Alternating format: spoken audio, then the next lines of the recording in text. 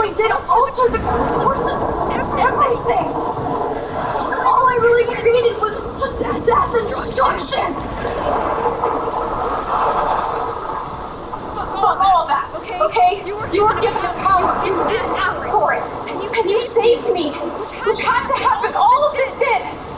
Except for what happened to Rachel. But without your power, we wouldn't have found her.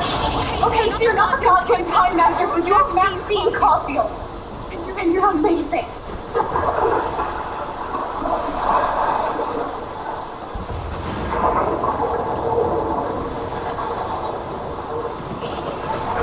Max.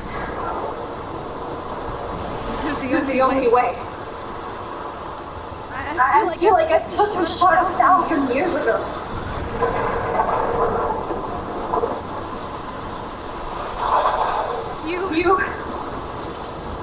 You could use that photo to change everything right back to when you took that picture. All that would take is for me to fuck that. No way. You are my number one priority. You are all that matters to me. I know. You prove that over and over again. Even though I don't deserve it. So selfish. Not like my mom. Look what she had to give up and live through. And she did. She deserves so much more than to be killed by a storm at a fucking diner.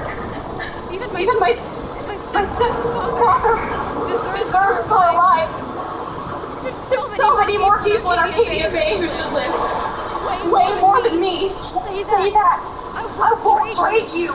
You're not trading me. Maybe you've just been delaying my real destiny.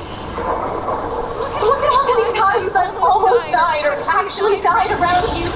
Look at what's happened in Arcadia Bay ever since you first saved me. I know I've been selfish, but for once, I think I should accept my fate. Our fate. Oh, Maxie finally came back to me this week, and you did nothing but show me your love and friendship. You made me smile and laugh like I haven't done in years.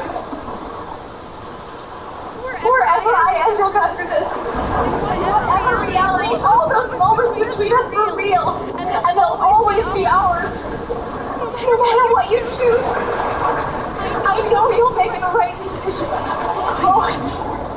I can't make this choice. No, Max.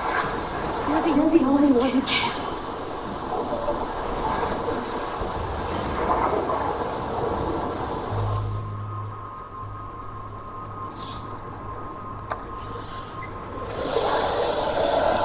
Max, it's time. Not.